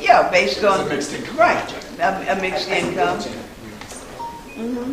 But we're still talking about mixed income coming from within, not coming, Not from that new building. Right. I think we're in the back of the I have a quick question here. Do you know what the current value is, assessment of the buildings and property at this point? So we would have to do an appraisal, and any time you would actually go forward from this feasibility study process, you would have to set in. What we've done is an estimate. And any time you shared that earlier, it's $13.4 million. Say the property's worth $13.4 million per building, right? With the building. Excuse me. The houses across the highway are worth $10 million each. I mean, how do you have the size of one building? Just the property? You can't be right. You gotta sell us out, man. In order to do that, you would need an appraisal. So we can have a baseline assessment. You need an appraisal to do that, and that's a step that's after the analysis that's been done. That's another step. Nobody believes that. Maybe. It's an estimate. It's an estimate. Okay. So going back to this source, one thing that needs to be contemplated is how any green retrofit would reduce emissions. That's something they're really big on, is measurable outcomes in the reduction of emissions. And that's not only how green infrastructure upgrades on your property or green appliances could help reduce those emissions. It's also talking about ways you can increase transit opportunities and ways in which that you can get people closer to job opportunities. And so I think partnerships outside of just this group would have to be made in order to make this source viable. One thing we wanted to note is that HACLA, so Los Angeles, was actually able to get this grant, which was awarded at a level $11.9 million for multiple phases. But they had a partnership with the larger community to do a mixed income redevelopment of Jordan Down. So I think okay, so the next source that we were given was this idea of eco-districts or eco-districts. So this is actually something that was given to us on, I think, from a presentation, a slide from a presentation. What I would say about our research from eco-districts is it's not a funding source as much as it is an idea, a planning tool, that really strives to garner equitable and green development, or even redevelopment, and works with partnerships within the community. But going back and trying to find a source that could potentially help this rehabilitation gap, we have the California Energy Commission. They provide a number of research and energy conservation grants. And we found something within those grants that they provide called the Enhanced Infrastructure Financing District. This is something we believe could be included, but it would be another conditional source. So it's basically, if anyone's ever heard of the TIF, tax increment financing, it would redirect property taxes within the community toward a specific redevelopment effort. The one thing to note about this, though, is that it would take away from other things within the community that would be funded by those property taxes otherwise. You know we got problems with property taxes here. I don't know that yet, but now I do. Okay, I wouldn't count on that. Okay. So that's something we're looking at competitiveness and we're looking at eligibility first. And then as we narrow those sources down, then we'll run some performance and see how they could be incorporated into performance that would fill those gaps we talked about earlier. So you don't have any examples of how it's working? So we have the awards that were given. We can share the projects that have been awarded this before. But yeah, we don't have anything specific to this project. So one thing I will also note is that this would also require approval from the issuance of bonds. Any bonds issued as a part of this process would require local approval from the board. 50% or 2/3? I'm not exactly sure, but I can find that out for you. Yeah, I'm not sure what the approval is. I just know there would be a local approval. So this would be a issuance of bonds. So we vote. So the people. So the county would vote. Yes. Would vote to help us. Okay. Or not. Just like any other type of, I don't know if you guys do any voting on taxes, self-taxing for transportation projects. Yeah, sales tax. Yeah, so I don't know how that would work in this county per se, but it would require. So it's a kind of foundation. Yes. Okay. So the next slide. Number 4 is new market tax credits. This is another specialized tax credit that is sort of, it's not like the historic, but historic tax credit is a specialized kind of tax credit. New market tax credits are another type of tax credits. And this source was also given to us on the list. The thing about new market tax credits is that it is not used for rehab. It is mostly used for economic development. Right. Or commercial. So this would not help with the gap on this property. On this property. This would only help with if there was another component, commercial component to this redevelopment, then we could use this. But this can only be used. That is why it was given, because when we gave the complete plan, which included economic development. Exactly. So that's and what that was for. This would be a viable source for That's why it was given. Yeah. Right, and we appreciate it, and that was good. And all of the sources that you gave, we did a thorough research on. One thing that we... No, but I was just saying, that was the purpose for Yeah. that particular one. And we actually like this idea. So I think that one of the things we talked about is this idea of job training. It's come up in the previous meeting we did in June. It's come up even in the resident plan as documented by the community working group. And one of the things that you can do is you can create a job training center using new market tax credits. Right. So you have a mixed use component. Right. But that's, I think one of the benefits, and we can talk about this later, we were given a list of sources. And I think if we had a written plan that showed how all these were incorporated, we could better present on it. Just so we understand, this wouldn't work on the Gap, but it would work on other portions. That's right. Like a daycare center, a grocery store, etc. Thank you very much. Sure. All right, so this is actually a pretty cool one. It's relatively new in the United States, and thank you for sharing it. I think you actually shared another article that's today by social impact bonds. So it's actually an innovative approach to finance social welfare programs. Basically use private funders, and so these funders are repaid by local governments as programs deliver on the intended goals. So you also have to have an investor in this program.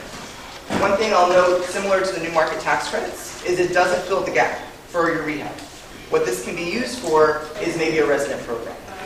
The reason for that is it's very atypical for a rehab of a project to be able to have measurable outcomes.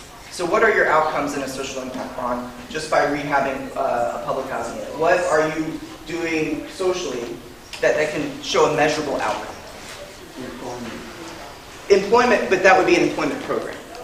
You can't make a direct connection between the rehab of units and employment. Well, one thing, we're in the process of measuring equity. Well, and that's something we can talk about further. We're in the process of measuring equity in all your social systems and the added value to those social systems. But how do you find a number for that? I think you make up the number and you measure it over a period of time so that you can track it. Sure. I think what we want to present here tonight about this source is it would be atypical. It doesn't mean it's impossible, but so far, and this is still very new in the United States. They do it in Europe. Sure. But what I'll say is it's just atypical and we haven't seen it before, but I think we can look at it further and see how it possibly could work. And I think we need to do that together as a group to see how this source could be incorporated into a larger plan, whether that's in the mixed income approach or in the historic preservation approach. Yes, sir. Yeah, you use the term private funders. What's a private funder? Because you also use the term investor. It would be an investor from a bank. So they would loan the project money. So it's a loan. Yeah. And so they would be repaid by a local government. So the local government would have to be involved and approve the project. And they would be repaid as they deliver on whatever the established goals are in the contract. How much interest? So an investor has an ownership stake, and this is really just a funder which funds the program, provides the money that's necessary in order to make the program work. It's actually a really cool tool, and I think it could be utilized for things like resident programs, like we talked about, employment programs, job training programs. But I don't know that it could be, and you still have to figure that out, right? But I don't know that it could be used for the rehab of a public housing or even an affordable housing development. Right. We'll work that out. I think we should talk. Okay. We should talk. Instead of Yes, ma'am. jobs, we need to have some business opportunities. Okay. Because when we had the flea market, they had promised that the businesses would be community-owned and operated. Never happened. Sure.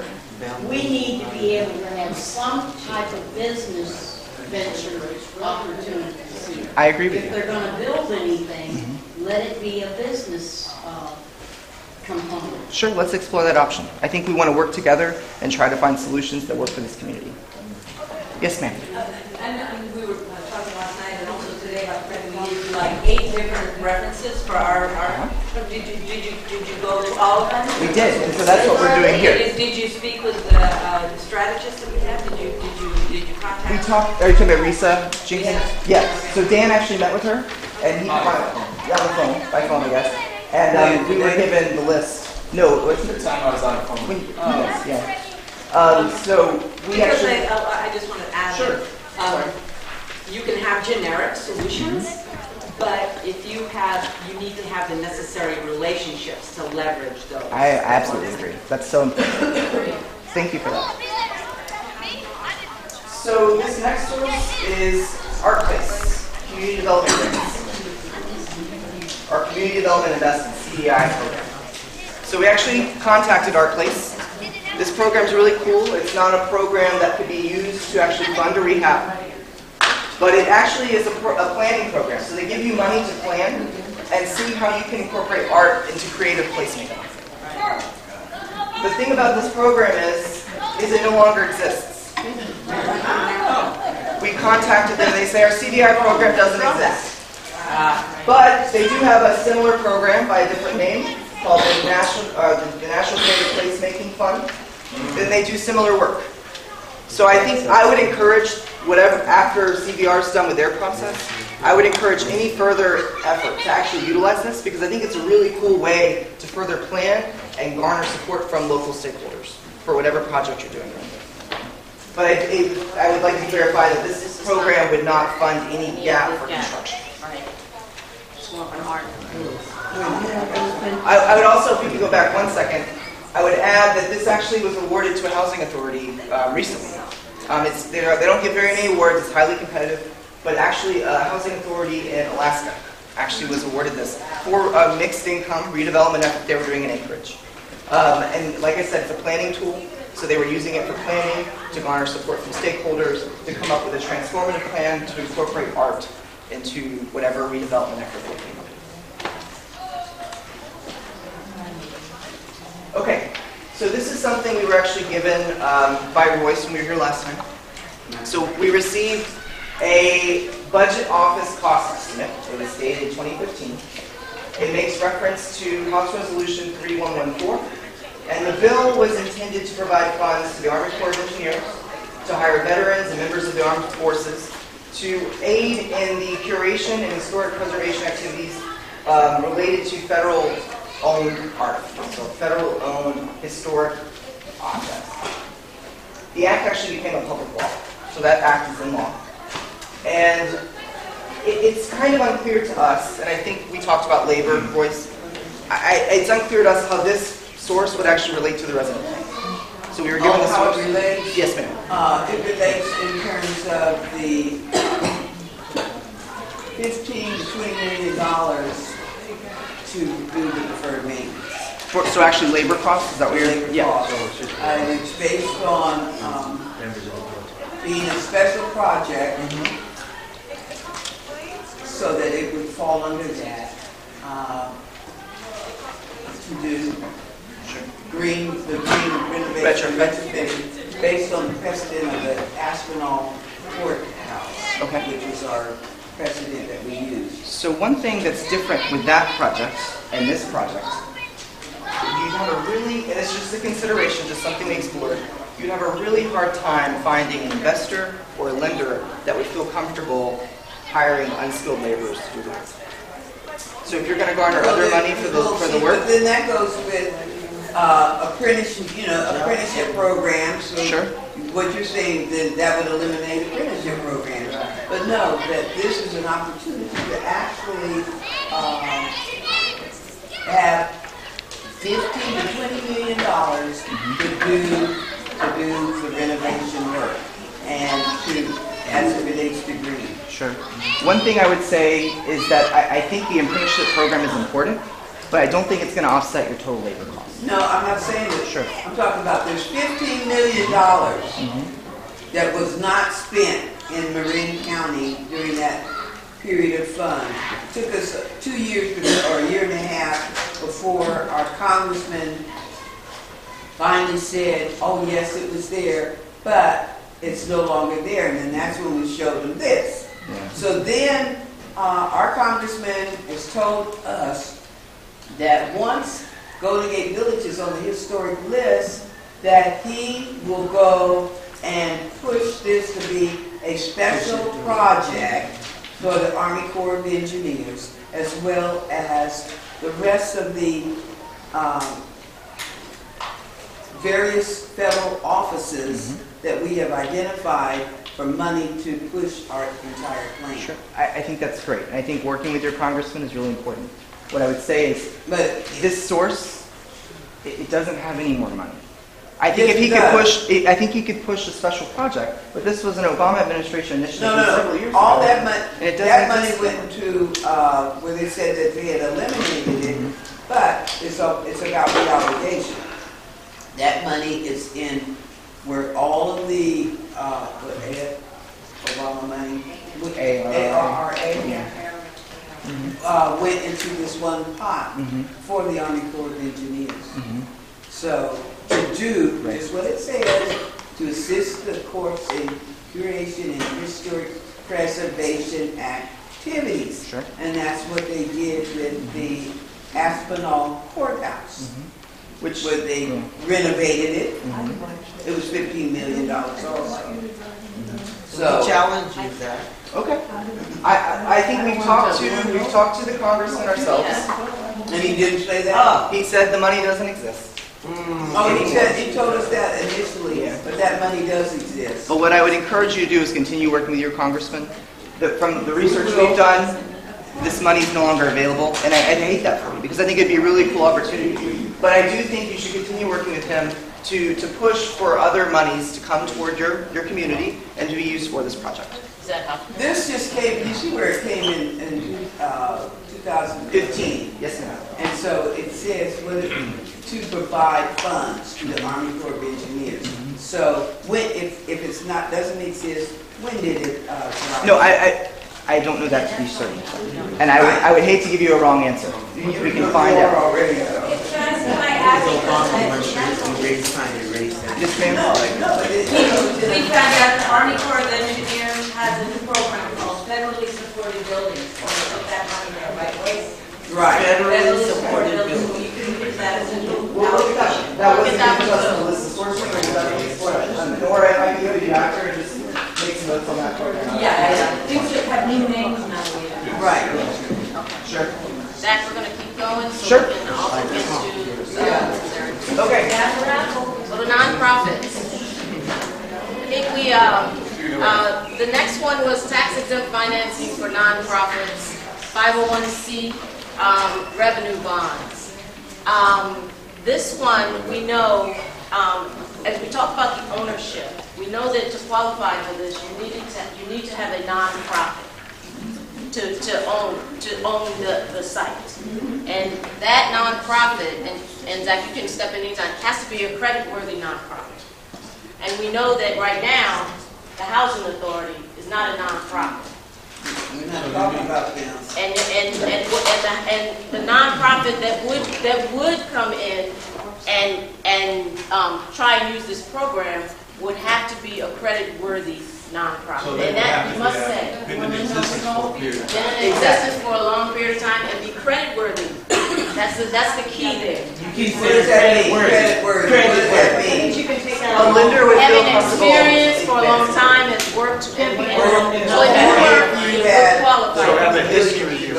You would have to have a period of operations. They could look at your books and say, okay, You would have to be have comfortable with you would have to be a very experienced nonprofit. So this we did do the research on, but we want to make this clear But on it's what not type of even nonprofit. really experience. Not only, it's like finance. Right. It goes Exactly. along with With the You portfolio. can't just have like a good reputation and take it. Exactly. You gotta have the money. Exactly, right, exactly. So we want to just make sure that, you understand that. Okay? All right, so the last one is actually from the Community Foundation. We talked about PRIs. This actually wasn't on our list, but it's something that we met with the Community Foundation and talked to them about. One thing that we learned is that at one point in time, there were these things called PRIs. And these PRIs would provide additional revenue to project ventures where they were already assisting. What we learned in our meeting with them is that these don't exist anymore. They aren't doing it currently because of lack of funding. Did you bother to look at their last year's 990? So we did not. But the thing is that what we did was we actually had a conversation with the foundation director. Because their 1990, And they said they're currently not doing it. their last 990s show either 33 or 36 million dollars under PRI. And it's possible. So, I mean, but they're not currently doing this year is what their position is. I think what we can do is we can request their 990 tomorrow, or when we meet with them on Wednesday, I believe. Yes. And we can do that at that point in time and see, and just question them on that. Say, hey, we heard you did this last year. Is there a reason maybe you're not doing it this year? And that's their position. So we will further explore that. But we wanted to take a look at the PRIs, and that's what we found. So we just wanted to let you know that we did talk to them about this, and this is our 9th one. We want to keep moving. We want to talk about scenario 2. Okay? So we wanted to let you know that we did do the research. Thank you for a lot of the sources. We do have a But there few was more to supposed follow to be up some on. more that we didn't give, so where are they? I didn't see them. The only one was the Ford Foundation. That's the only one. That was the one that came in at, No, you said that we found some that aren't even. Oh, that's the RAD, PVV, Those are the other sources, Brad. low-income housing tax credit. Those are the ones that we brought to the table. The one with the no gap. But I would tell you, Royce, there are others out there. So yes. federal funding bank Yes, and there are other others. grants. And They're I not done. think when we do our final analysis, all those will be incorporated to the max extent that we can use them and layer them within a financing transaction. Yep. Marin Community Foundation's first priority is affordable housing. Did you get a letter of denial from them that could be published? We didn't get a letter of denial because we didn't make an official ask. We're not looking for an official amount of money right now. We're just talking to them to see what they could potentially do. And we asked them for our statement of trust. Council. So essentially, that site is not correct, they haven't done it. They haven't denied it. So we went to them with Well, we went to them and asked, I said, would you do it? And they said, we're not. So we didn't make an official request for an application, but they said they are currently doing it. So that's still a viable option. It's potential. We still want to keep on, that's why we're meeting on Wednesday. We want to keep working with the foundation. Right, because Marin Community Foundation has a very positive interest in Marin Community, Marin City. Sure. Yes. And they expressed that on that. And that's why I want to continue to work with them and push them to potentially provide other monies for this project. Okay, we're going to turn it back over to AK County. Slash Kelly. All right, so we have 4 scenarios here. I'm going to go with it. Ready? It's not the worst thing call. Okay, so scenario 2A. Now this assumes, let's just take a minute to just refresh, right? So we made an assumption here that the properties, that there are some properties that would be demolished to make room for a new property to be built, right? That's the scenario. That's why there was a demolition in the definition. Some, but not all. Some, but not all. Okay? Now, the 1% remaining, this is a combination of a rehab of existing buildings. So the ones that are there will look like brand new buildings. So the people that are getting rehabbed aren't going to be slighted. But there will also be brand new buildings. Brand new buildings that will be built. That's what the scenario assumes. Okay? Can we make this bigger? So you're increasing the occupancy rate? Increasing the occupancy, mixing income, adding new units. Okay? This costs $167 million. Dang. Okay? The gap, if we use this scenario just with, tax credits, right? Combination of RAD and tax credits and then some debt, you have a $54 million gap. Okay? So there's a big gap here. Just want to be clear, big gap. Second scenario, right? Come down. This assumes, right, so this assumes, so this one was a 4%, right? Where typically 30% of the total cost is paid for through an investor. This is a 9% credit. Now 9% credit has 70% of the construction costs paid by an investor, right? Still change in ownership, you get more money here, right? So if we did a 9%, this 9% to get 4 rounds of a 9% credit is highly unlikely, I'll tell you. But we ran the scenario because there's no gap, right? So again, change in ownership, very hard to get 4 9% allocations in a row. Very, very competitive in California. But if we were to achieve it, no gap. So when you say change of ownership, who are you talking about owning it? See, well, I don't know. This is the same. No. This is the same scenario where there's an investor and somebody else, right? And somebody else. Being there, done that. What's the scenario where public housing is still, housing is already owned, or? Yeah, that was, in all of these cases, we're not suggesting that the housing authority not be part of that structure, right? What we're trying to, they could be part of that structure. There's nothing that stops us being a part of the partnership. I have a question. What is a single house cost in Marin? One house, one of those houses. What's the average house? What's the cost of an average house in Marin? Cost to build, cost to purchase. Okay, so how is that only $13.5 million worth of property? For the whole property, 33. I was born at night, but that just makes me feel like I was born last night. You know, if the house right across the street is worth $1 million and we're looking at that property, somebody got a bad calculator. Is it because we need a lot of renovation and construction? No, the property itself is worth more than we're discussing. Why are you underappreciating? Why is it so low? Why do we have to feel like an idiot? Like, we don't know what the value of a property is or anything, or how things run? The cost that was used was $50,000 per unit. That is based on the amount of capital that the property has right now. So to your point, That's not what the property's worth. to your point, I'm not a property appraiser, so I can't tell you exactly how much it's worth. I can't. I'm estimating that value. I hope that the value is higher. Because if the value is higher, then you generate more credit and these scenarios become more viable. Do you live in Marin? I do not. Okay. Those buildings are worth more than $13 million on people's estates. They are. And the land that they sit on is worth $7 million. So an acre. An acre. So we're having problems about that. 3 acres. We're having we're losing like 3 or 4 numbers. Maybe 4 numbers. You guys are way off on what the property is worth. See, people think we're much born. You guys are awful. Remember, you guys are awful. That property is not worth $13.5 million. We cannot trust you. Nothing about your body language or what you said and not answering any questions. You guys are awful.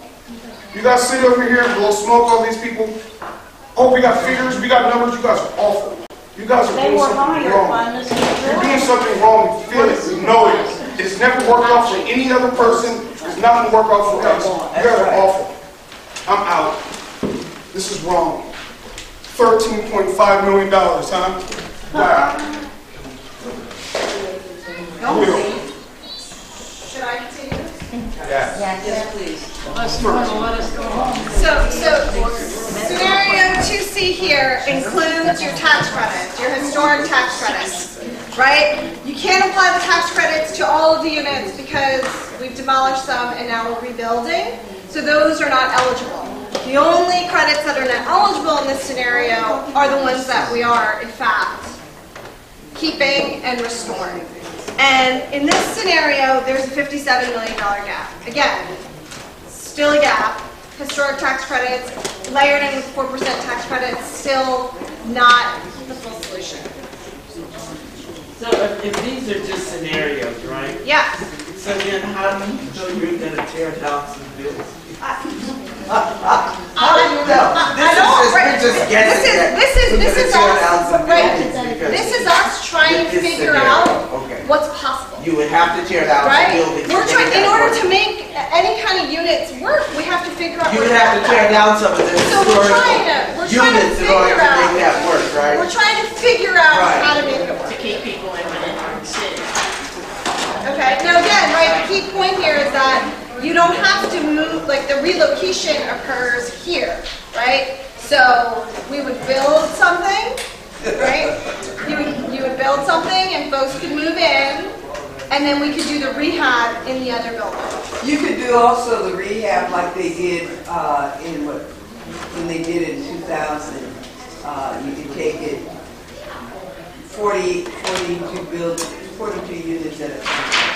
And that's what they did. They emptied them out. It's called checkerboarding. And that's what they did to do the high rises. That's what they did when they did the low rises.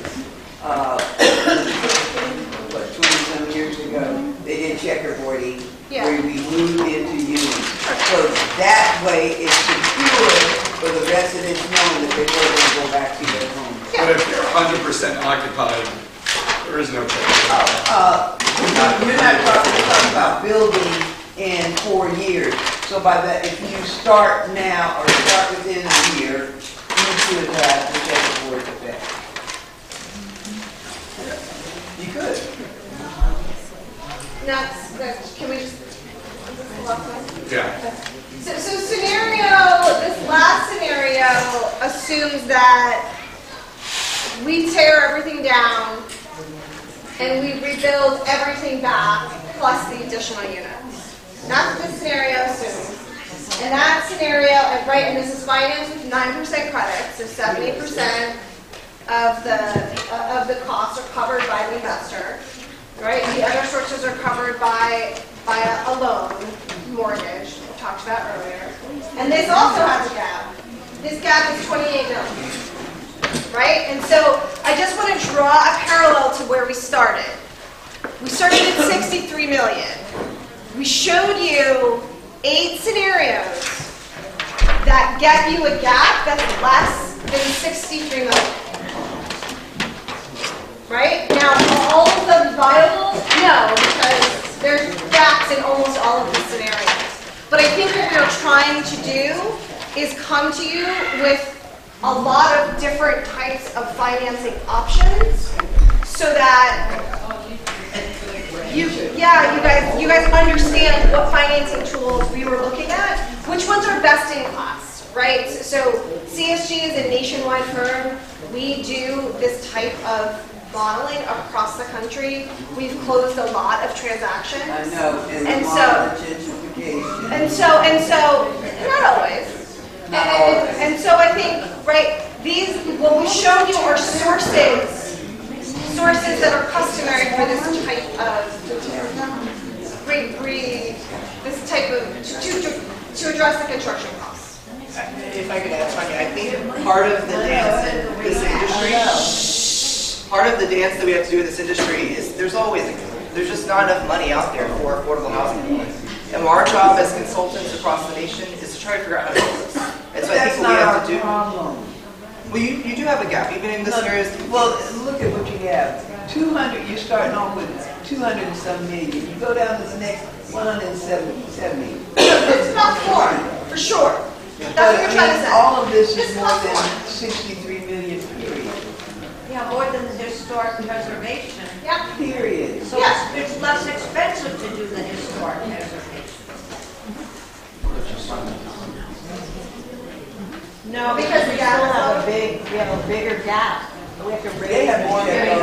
But what I would say to that is, I think there's more opportunity to fill gaps under these scenarios. Right, the gap is smaller. In some cases, the gaps are smaller. Right. But in others, you have multiple incomes living at these properties, and that makes it more desirable for additional funders to invest in, right? Would these scenarios be dramatically different if the property was valued at $150 million or something? It just increases your source, right? Like, we're using a conservative amount, and I think that that's very prudent. Right. Because if I came here and told you that your property is worth, $100 million, and then we came back a month later and said, oops, it's actually worth 13, I think that would have a gap would be smaller, right? Our gap would be smaller. Yeah. 30 acres. 33. The gap would be smaller, right? Yeah. So if the property is worth more, which a lot of us think it is, the gap would be smaller because we have more property value. We have not had an appraisal. They did not do an appraisal, so we need an appraisal to get that appraisal. And I think that would be a prudent next step after we finish our analysis. I have a question. To your knowledge, does HUD ever divest himself of his property? No.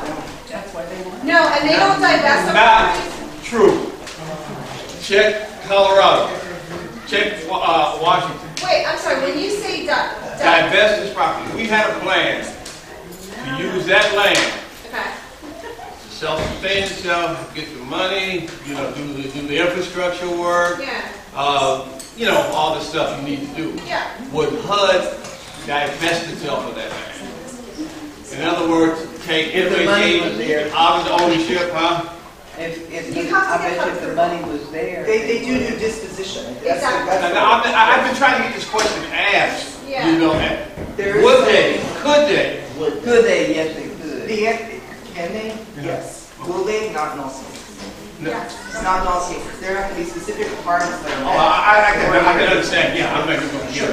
But it's called Section 18. It's the same process you have to go through for demolition or disposition. Section 18? Section 18. Okay, thank you. That's the best answer I got so far. But there are conditions that you have to meet in order to get the approval for disposition. And the housing controller would have to put the application. Thank you. Well, We're going to hold up for now. I think it's raffle time. Thank you for staying. Yeah, so are all the slides, this presentation is on your website? It's on that website. It will be next week.